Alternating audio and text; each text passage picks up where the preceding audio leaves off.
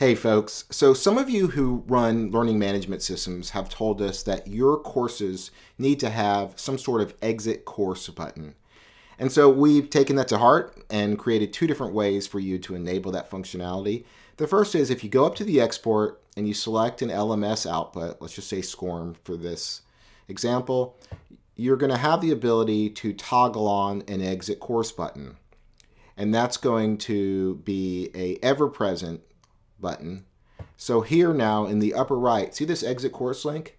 If I click that and I'm in an LMS, it'll exit the course and tell the LMS that the learning is done. That's ever present, so it's always there in the upper right, regardless of the lesson that I'm running. In addition, we've enabled another way so that you can put the exit course button on any blocks lesson. So if I jump down here to the course summary, you'll see here that I have an exit course button right there.